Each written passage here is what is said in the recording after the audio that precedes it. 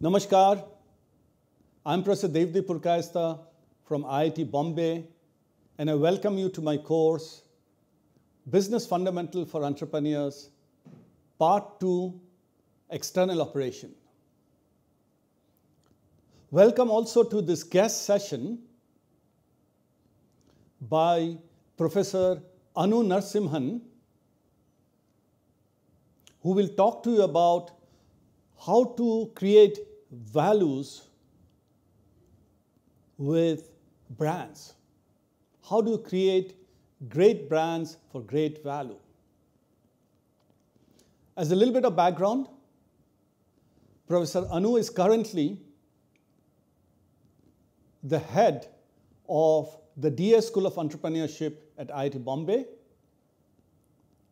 and she's also a professor of practice, teaching and mentoring at the school.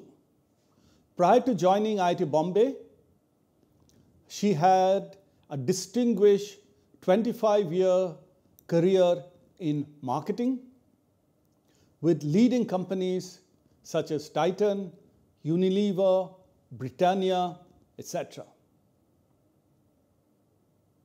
She has been recognized in many industry forums. She has also been recognized by IIT Bombay as a distinguished alumnus and also Gen Zero woman.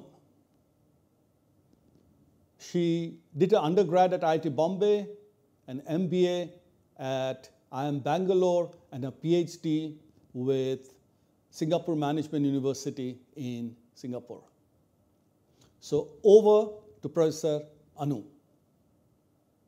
Hi, we are so glad that you all are doing Business Fundamentals for Entrepreneurs. This is offered by IIT Bombay, and all of you need no introduction to IIT Bombay. Specifically within IIT Bombay, we represent the Desai Sethi School of Entrepreneurship. It is one of the earliest academic institutes or bodies that teach entrepreneurship. We really believe it is a craft and it can be taught.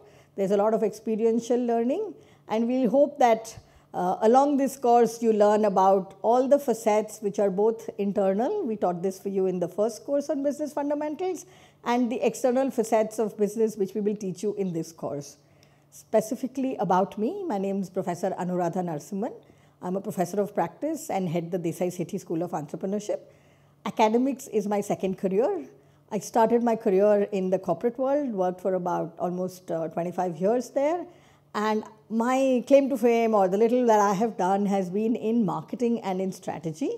I have been in large consumer companies like Titan, like Unilever, and in Britannia. What I fundamentally believe in are brands and how to build brands. I somehow believe that when you have built a brand, it's like having a money-making machine or a goose that lays the golden eggs. We create value by building brands. And that's what this lecture is really about, which is about building brands and creating value. The one thing I want to say right at the start is it's not that you have a golden goose and you have to do nothing with it. You have to keep building the brand. You have to keep building the brand. It's a never-ending journey, but it pays back more than many times of what you have put in. So it's one of the best output-input ratios that I have ever seen. To start this lecture, I want to talk to you about the role of marketing. Marketing is a front-facing, a customer-facing discipline within an organization. Many of you might be aspiring entrepreneurs. Many of you will be looking for jobs in the business world. Many of you might just be wanting to learn what businesses look like and what are the functions and disciplines within business. Marketing has this role to play, which is defined here in the short term as demand generation. What we mean by the short term is the immediate term, the tomorrow, the next week, the next month. And by demand generation, we mean sales, plain and simple sales. So marketing's job is to deliver demand in the immediate term. That's the primary role that marketing plays. In the middle term, in the medium term, marketing delivers customer satisfaction and brand equity. And I'll walk you through how it does that in just a bit. And so while we demand generate as marketers, We also create satisfaction. Customers get satisfied with the products or services or the brands that we offer, and the brand's equity gets built over time. In the long term, marketing is responsible for profits, and therefore it's the money-making machine that I called it. When brands are built well, they can command a price premium, they have differentiation, and so they always bring in profits. So I have learned at some of the companies that I have worked in that the marketing function needs to be customer engaged, needs to be living with customers all the time.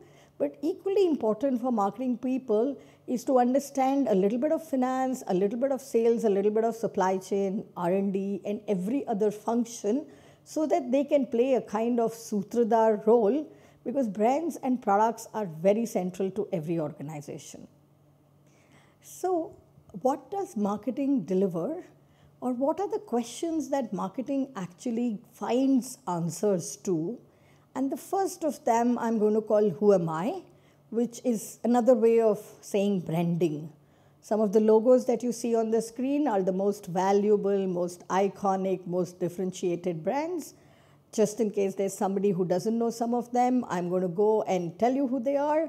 So that's Apple on the top left, that's Coca-Cola on the top right, that's State Bank of India in the middle, Google at the bottom left, and Tata at the bottom right. I have taken a combination of the world's most valuable brands and India's most trusted and valuable brands. When you look at them, you know what they stand for. You don't have to read a document or try and understand what is it that Apple provides. Apple provides status to every customer of its. Coca-Cola provides refreshment. Coca-Cola provides happiness to every one of its consumers. Google is synonymous with search. Tata is synonymous with trust. So this is what brands built for themselves. So if you think of it, it's like having a name. So I have a name, you have a name, all of us have names. Our names were given to us at birth, but we form identities, we form personalities for ourselves, and think of it as the name embodying all the personality, all the values, all the intrinsic dimensions that you have, and that's what branding is really about. So people ask me, how are brands built? And there is this popular misconception that brands are built with advertising, and let me tell you that advertising is a very small element of what builds brands. What brands are built on are experiences. So when consumers eat Good Day, Britannia Good Day, I used to work at Britannia.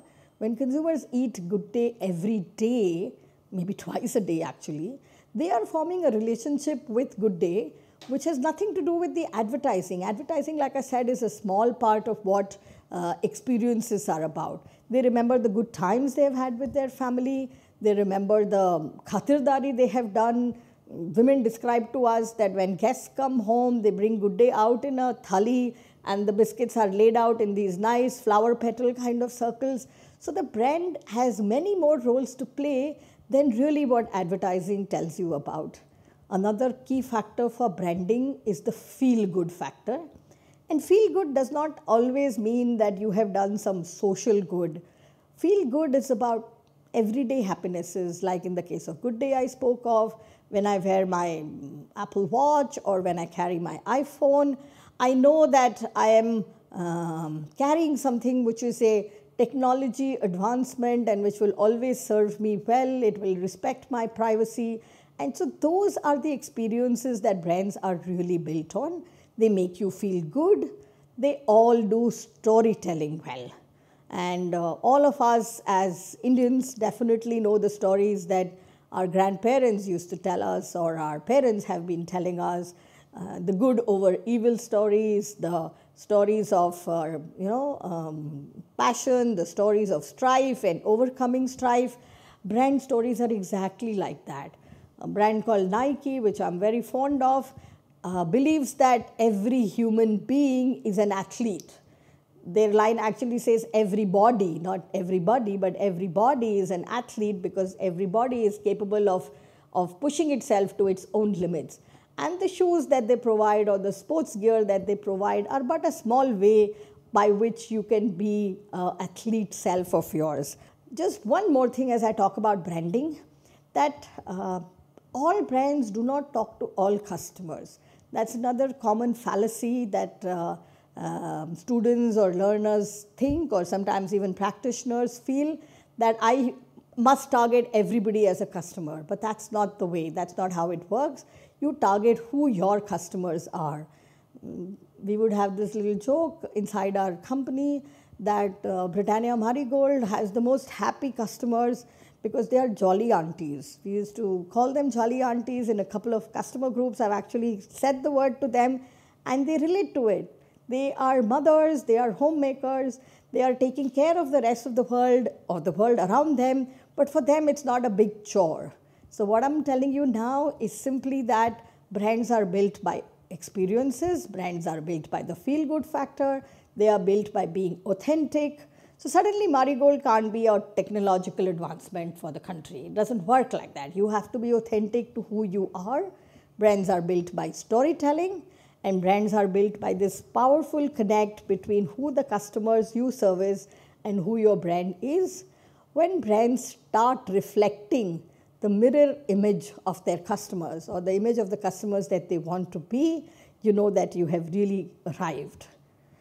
The other question that marketing answers, so the first one was branding, who am I? The second question is proposition, which is why buy me? And this is slightly different from the earlier question, which is who am I? This one is a little more rational. This one is a lot more logical.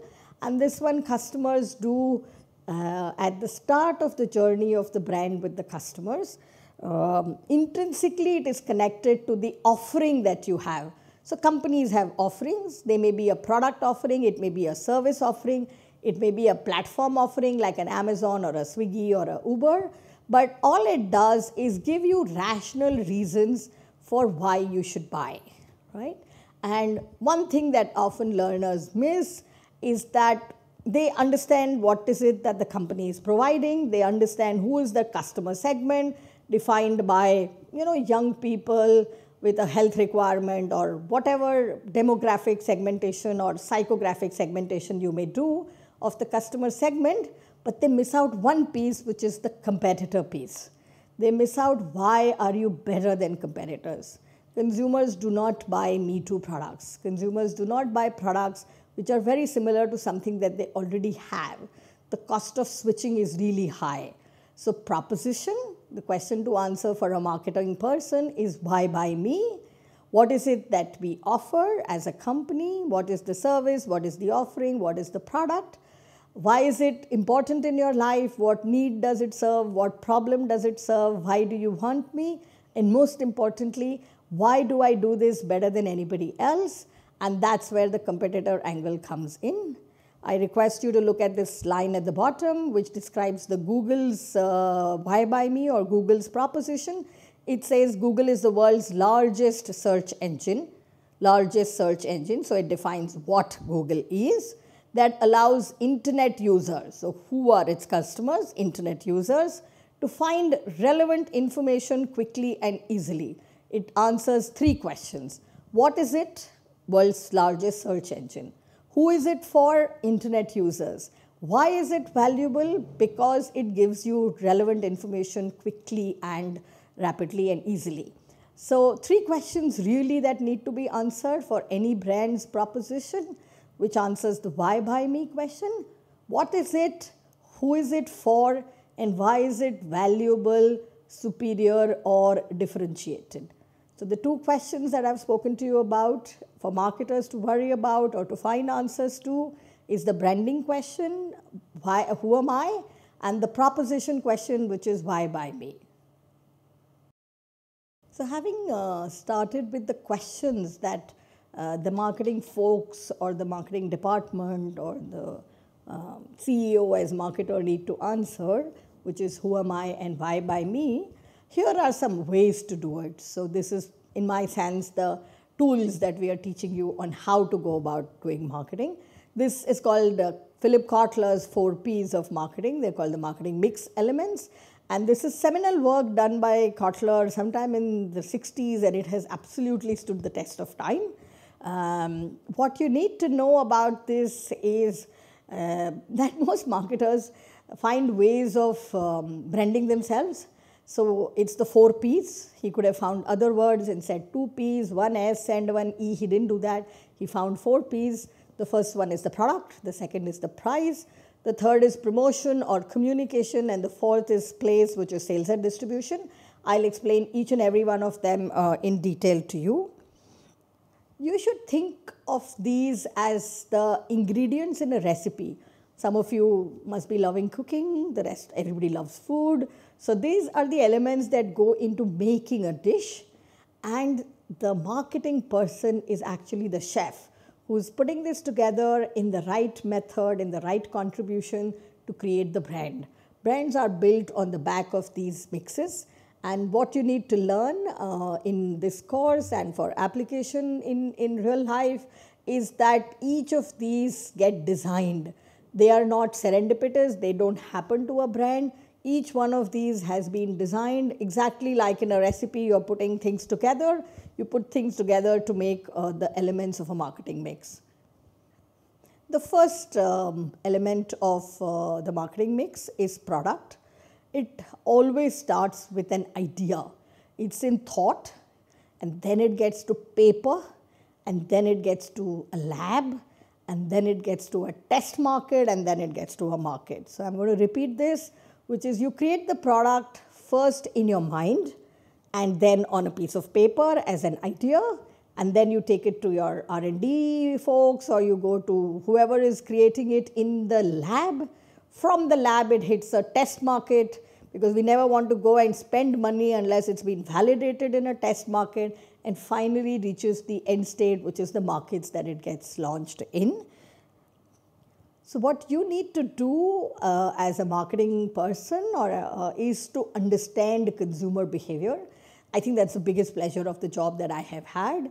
So every Friday and Saturday in my working career as a marketer, I would be in consumer groups, talking to young people, talking to jolly aunties like I told you, or I did telecom for a while, so I was talking to business people and corporate professionals, whoever it might be, and trying to understand their needs, their wants, and their problems.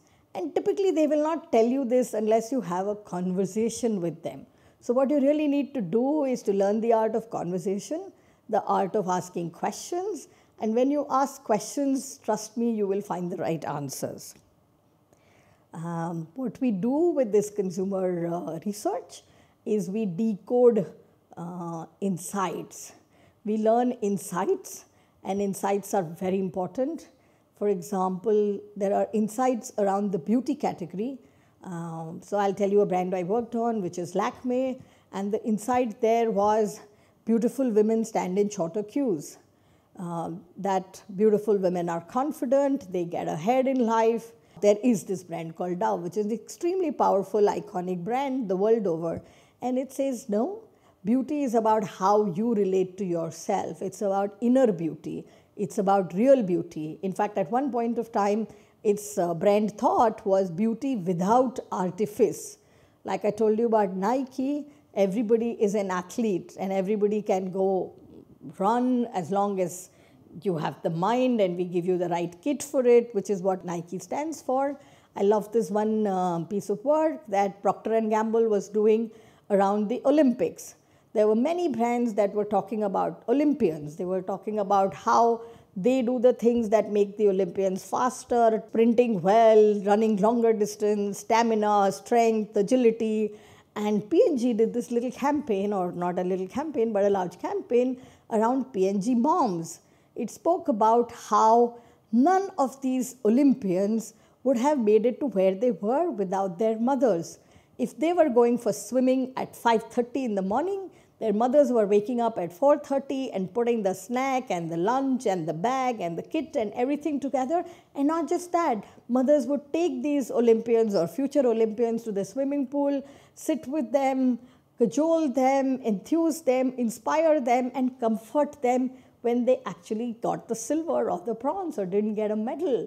And so P&G celebrated moms. So here I am trying to tell you that there are products which have features, which are the hard things in life, which you can say runs faster than, or a 12 megapixel camera versus a 6 megapixel camera. Those are called features. Benefits are where they start touching our heart and touching our emotion. So here is what it starts with. Consumers have functional needs, they also have identity needs, and then they have emotive needs. So I'll tell you about the food category. Functional needs in food are to do with only two things, which is taste and which is health. Does it do good for me? Does it taste good, right? Those are the only two functional needs that food can serve, any kind of food or snacking can serve. I have done consumer work and I've heard this line repeated often, which is, this is in one of the metro cities of the country, and this person was describing, this is a homemaker, she is describing her teenage son's behavior, and she is saying, when my son eats chips, he stands in the balcony and eats chips because he's showing off that he's eating chips and he's showing off the pack. But when he's eating, say, bhujia, he sits at home and does that because that's part of the identity that he wants to build. He'd much rather be seen as a cool person than the person who's eating bhujia save at home. So that's an identity. I want to belong to that club. Big brands like Harley Davidson, or more recently in India, a brand called Royal Enfield or Bullet, builds identity around motorbikers who travel together and see the Indian world together, say. So those are identity needs. The emotive needs are happiness, achievement, getting ahead in life, taking care of your children, taking care of your family, and brands participate in that also. So the examples I gave you, functional needs, NutriChoice is a brand that I helped build at Britannia, and it was purely about health. It said that if you are diabetic and you're looking for a healthy snack, here is NutriChoice. So that was a functional need. The identity need I tried explaining to you with product categories like chocolates or chips. They all have an identity need and we all bend together. The emotive needs in the same food space, for example, is Procter & Gamble or Unilever. Unilever, the company, serves the need of look good, feel good, get more out of life. That's the vision that the company has. So you have to unpack all this from the why buy me that you have figured. You need to write down the benefits and then write down the features. To start with, people buy for features tending to benefits. And as brands take over from the proposition of why buy me, then consumers don't break brands into features at all. Nobody tells you that Good Day has so much cashew and it has those smiley waves or it has butter. They tell you Good Day is Good Day. So that's what happens when products become brands. So the point is to map the needs that consumers have with the brand image that you offer. Two words I want to leave behind with you, which is relevance and differentiation. You have to be relevant in consumers' lives. So Apple has to be good at, iPhones have to be good at communication, have to be good at data, have to have batteries that last, whatever else that consumers are looking for in a mobile phone. So they have to be in the relevant space. They also have to be in the differentiation space and find the one thing that they are differentiated on. So Apple, for example, the iPhone's differentiated on privacy or on security. We make sure that your data is not available to other people. That's what their differentiation is today. So relevance, you have to play in the market that you are, and differentiation, which is you have to stand out in the market that you are in. So those are the two things that you need to look for when you design your product. The next element of the marketing mix is price or pricing. This is something that entrepreneurs take very seriously. And I feel that perhaps large companies and some marketers in large companies tend to do it more by what happened in the past. Let me talk to you about the two dimensions of pricing. One is cost plus and the other is value pricing. Cost plus simply means that I make chai at 5 rupees a glass, so I can sell it at anything more than 5. It can be 6, it can be 8, it can be 10, whatever it might be. That's called cost plus. Very often, entrepreneurs as well as marketers find it easy to work on the lower end of price. So whether they are discounts or offers, or they are words like big billion day or everyday low price or a price match guarantee, low price is something that a lot of people seem to be resonating with. And I think that low cost is a good thing. So everybody should strive to be a low cost manufacturer or a low cost service provider. But everybody trying to be the lowest price in the market will never work. I mean, it's a mug's game. It's never going to happen.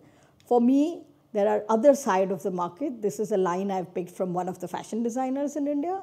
And whenever they are on Instagram, they put out their clothes, they show gorgeous looking clothes, and the comment is always price on request. Price is not the dimension on which you will evaluate me. Yeah, and so I think that pricing is one dimension that marketers and entrepreneurs need to be very interested in, do a lot of research before they will actually decide on price. Very often we price it at a level that consumers are happy and they'll buy. But if we had done the research, we can figure out that actually consumers would have paid us more money that we've actually charged from them. So that's called the premium that we are missing or we are leaving on the table. What brands do is ensure that there is a brand price trade-off. Pricing is very integral with product. Pricing, brand, product are very intricately connected with each other. So you can't have a product and not a price along with it. My only advice to everybody who's listening is to try and see if you can go up the price ladder.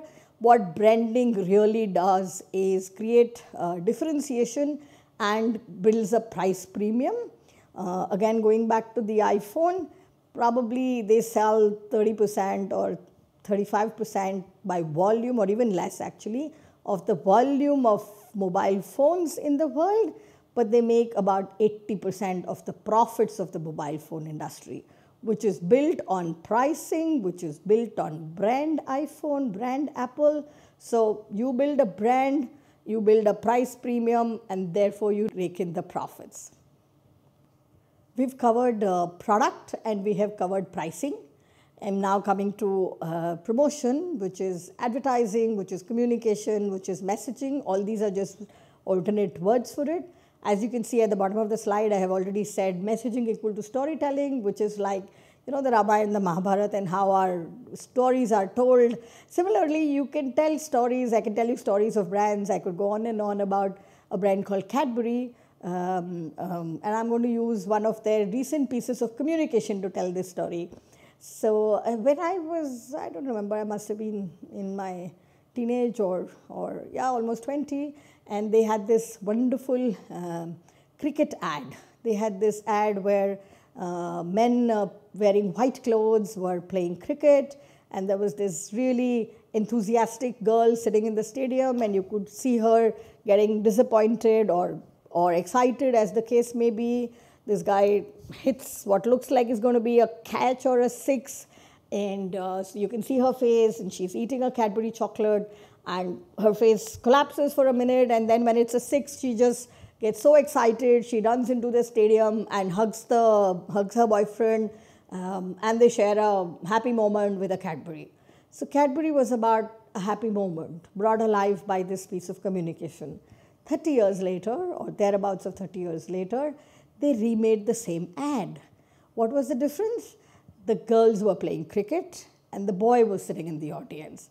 So this was the time that the Indian cricket team, the Indian girls cricket team was doing well. I really follow them as much, if not more, than the men's cricket team. And there were Shefali Verma and Harmanpreet Kaur and Mithali Raj and all of them playing. And I mean, not in this ad. In this ad, there was a girl who was on the crease, and she hits a six, and the boy runs on the field. He has this Cadbury chocolate in his hand, and they have a happy moment on the field. If I showed you the two ads right next to each other, you wouldn't know there was 30 years between them. I'm telling you this story so you know there were 30 years between them. What both of them do is tell a story wonderfully, powerfully, which is happy moments are Cadbury's moments. So there are three parts to getting a piece of communication right. The first thing you need to get right is attention. Does the ad grab your attention? Okay, and every ad can have different ways. And an ad does not mean a television commercial. An ad can also mean an email. Any piece of communication needs to catch your attention first. So the header line in your email, how your advertising grabs attention, whatever. So the ABC is attention, branding, and communication. In the Cadbury ads that I described, the attention was grabbed because all of us were sitting tense whether it's going to be a 6 or is it going to be caught out. Okay, that's how they grabbed our attention. The branding was, this girl was eating, this girl or this guy, depending on which of the ads I'm talking about, was eating up the Cadbury throughout the ad. So that purple pack, and believe me, 30 years ago it was the same color of purple.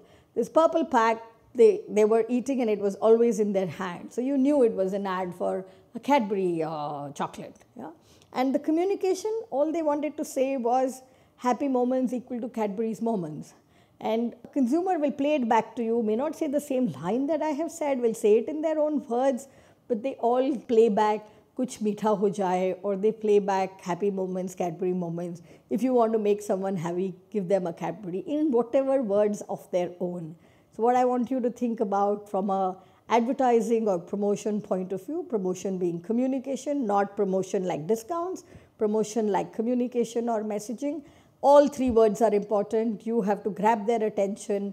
You have to make sure that your piece of communication, whether it is an email, whether it's a social media ad or a YouTube 5-seconder or whatever, is well branded so that people know what the brand was for.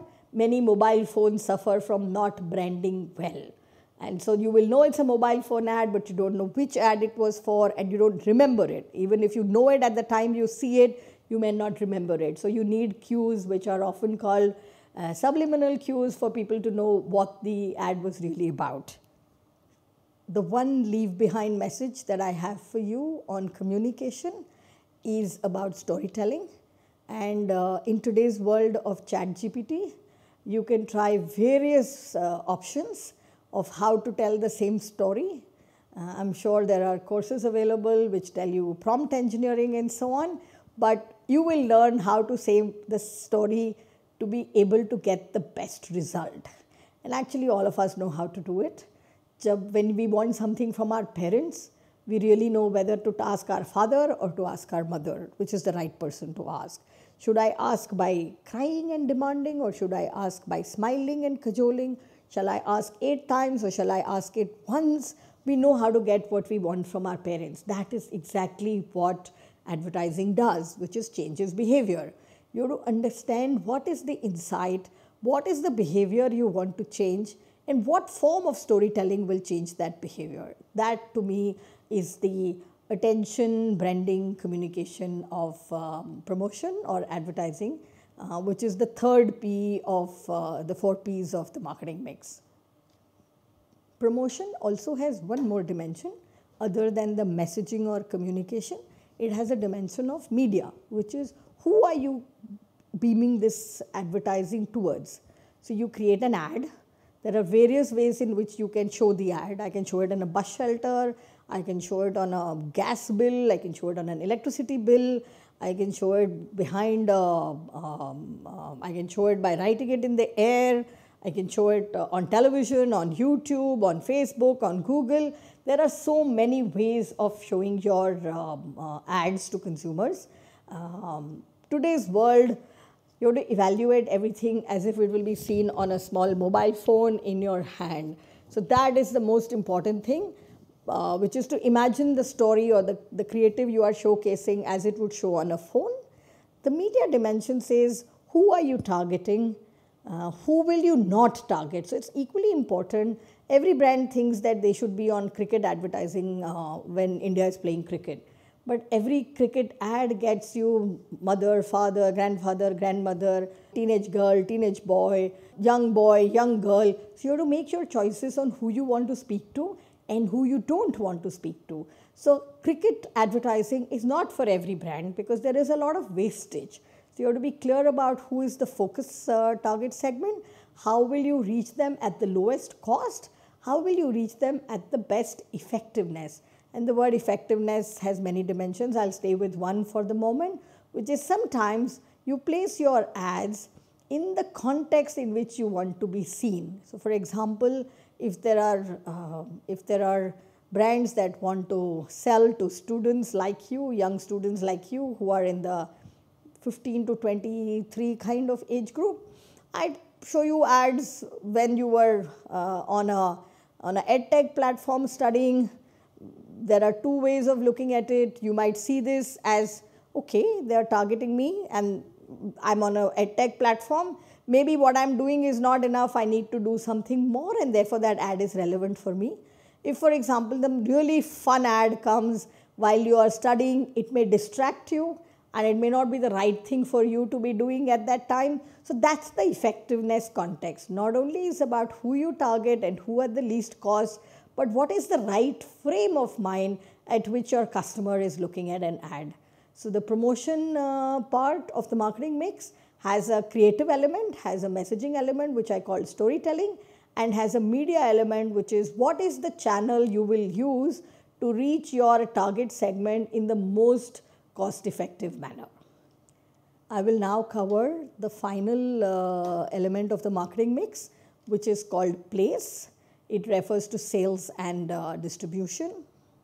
The place element of the marketing mix is designed as a part of the marketing mix. It may be executed by a sales team, it may be executed by a customer acquisition team or a CRM team, but it's designed as part of the marketing mix. Very often it's designed as part of a business model itself. Here you have to think of not just the customer as a user, but you have to think of the customer as a buyer. So many brands are bought by young people, as in the users are young people, but the person who buys it for them is someone with the money, someone who has a wallet which can bring out the money to buy. So whether it's an electric vehicle or a two-wheeler, the influencer could be a media person, a celebrity, the user is the 18-year-old, but the buyer is the parent. So sales and distribution has to take care of both of these, which is who's the user and who is the customer who's paying for the money, who's paying the money for the product. Business models that I've shown you here are of three types. So there is a business to business business model. There's a business to consumer or a business to customer business model. And a third, which is increasingly getting very popular in the digital age, is the multi-sided platform business model. Very quickly, let's talk about the second and the third first, because they are more customer-centric and perhaps a little more easy to relate to. So there is B2C, where the company sells to a retailer and the retailer sells to an individual customer. The retailer could be an online retailer or an offline retailer, and this is how you are buying many of your products today. So for example, Nike is probably available on Amazon. Nike would probably also be available at several shoe stores, and you are the individual customer. So this is called a B2C customer model. We are also buying through the likes of Amazon, which is a multi-sided platform, and it has two types of customers that it serves. It serves you and me, which are buyers, as customers. It also serves the sellers. So there are many homemakers in India who have found a route to have small businesses because of the likes of Amazon or Meesho, where they are able to showcase their products and find a market. So whether it is Swiggy, which is enlisting both people who want to eat with people who are cooking, or the restaurants, or it is Ola, which has got riders on one side and it has got drivers on the other side. These are called multi-sided platforms, and typically a multi-sided platform has to enroll or enlist both types of customers. They have to acquire the riders also, and they have to acquire the drivers also. B2B, which is business to business, is typically somebody selling to a large company. There are several examples of these. They are, for example, selling a computer or selling servers or selling cloud-based systems. So those get sold through a salesperson to a company or at times the government. So these are business models: B2B, business to business, B2G, business to government, B2C, business to consumer, and multi-sided platform. All these are ways and means of doing business and referred to as business models. And the element in the marketing mix is to design which kind of channels you will sell through, which kind of salespeople will you hire, and how will you make sure that you reach your customer in the most effective manner. all of you have been on this journey, the customer journey. I'm just going to give you words, and I know that you will be nodding when you're listening to this. So the first part of a customer's journey with a brand is awareness. So what does awareness mean? Awareness means that you have become aware of the brand. The brand has come into your mind space, you are aware of it, you were not aware of it before, and today you are. So I can give you many examples of brands that you are aware of, but I think that's easiest for every individual to do it for themselves. After awareness comes this dimension called consideration. So there are many car brands that I'm aware of. Mercedes is something that I'm very aware of, but it's not a brand that I would probably buy. It does not cater to my needs. It is either too expensive or it is too flashy. It does not cater to my needs, and therefore it won't come into my consideration set, right? So awareness is a wider set. It's like a funnel. Imagine awareness, so any brand has many more people that are aware, and the consideration gets smaller, and the next set is called purchase, which gets even narrower. This is the customer journey. You can imagine it like a funnel, and then there are those that get satisfied, and the last and most important group of customers are those that are loyal and really advocate your brand. So think of it like you are buying something online, right? So you are looking to buy a watch, say, yeah? And when you're looking to buy a watch, you probably just say digital watch or whatever, smart watch or something, you put into the search key, and many things pop at you. And then you click on a couple of them to go further. Those are the ones that come into your consideration set. Then you purchase. Maybe you purchase one of them. And then you wear it for a while and you are satisfied with it, and people who are your friends look at it and say, hey, that's a cool watch, that looks good, and it's doing all the needs that you want it to do. And then you go back to that online site and you write a review for the product. That is advocacy. It means that you like it enough to tell another person to actually consider buying it. Okay? So the journey of a customer with a brand or a product starts at awareness and then goes to consideration, then purchase, satisfaction, and then loyalty or advocacy. This is how you build brands, and marketers at each step in the funnel will serve you different types of communication. For awareness, we call them thematic advertising. So typically a long format, a 30-second, a 60-second television commercial is for awareness. Once you have been bitten by the awareness bug, for consideration, I will show you a testimonial ad. I will show you an ad where I know that you have already come here. I show you an ad that says, Mr. So-and-so also bought this product and was happy with it. And a testimonial or a two-line from that person which says how they were happy with this product. That's for building consideration, and that's how testimonials work. Purchase is when the transaction happens, and then satisfaction is in usage, and advocacy or loyalty in today's world is seen as reviews and ratings, which all of us do, whether it is for a restaurant or it is for a product. Sometimes Google is asking you to put in reviews and ratings all the time, right? So this is how brands get actioned. And literally one of my final slides is about everything that gets actioned needs to get measured. And there is this common view that brands are airy-fairy, brands are soft, what they do, we don't always know how to measure, and that's not true. Marketing and branding is a science, and everything can be measured for. So we start at the bottom, which is the start of the journey. I explained to you awareness, so a brand measures for presence or awareness. How many people know about my brand? Yeah? So this looks like a 80% awareness kind of box, let's say. Relevance.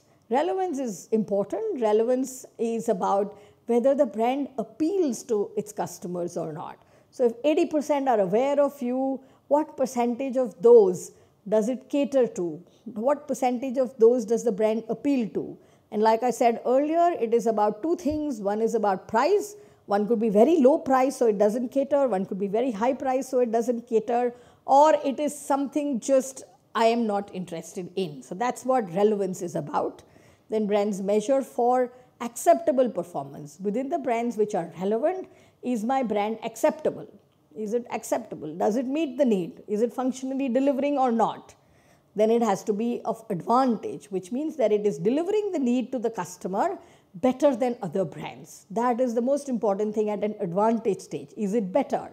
And the ultimate brands are those which customers are convinced about, which customers have a relationship with, which customers are bonded to, which customers are loyal to. So this is a very commonly used brand track and have written the source, which is Millward Brown, which is it measures for what percentage of your audiences are aware of you, how many of them do you cater to, how many of them their needs you meet well, and how do you meet better than other brands, and how many customers are bonded to your product. This is what branding is all about, and what it results in is this, which is brands of such value and valuation. Please read the top line, it is very important. Brands first create value. They create value in customers' lives, and therefore they create valuation for themselves. This $300 billion is not the company Apple's valuation. This is the brand Apple's valuation. The company Apple is close to $1 trillion, which is 1,000 billion. But the brands also get measured. Imagine if they were to sell the company, if they were to sell only the brand, they would get this much money for it. Coca-Cola is worth about 90 billion. The company is worth more than this. Tata, the company is worth much more than this. And because it's not such a global operation, it's valued, the brand is valued at about 25 billion. So what I have tried to teach you in this class is that the role that you can play as a marketer, or the role that business people need to look at, is how do they build brands? How do they create differentiated brands that satisfy their customers and build loyalty, and thereby build sustained profitable growth? The money-making machine that I started with.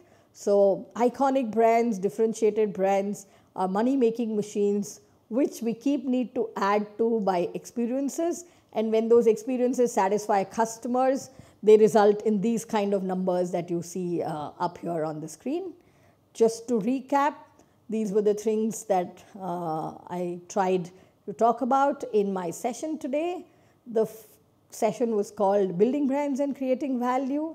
The first two questions that I tried, that I told you that marketers need to answer are: who am I? Why buy me? The first one is branding, and the second one is proposition. Then I taught you the 4 P's of marketing, or the 4 P's of the marketing mix, which are product, price, promotion, and place.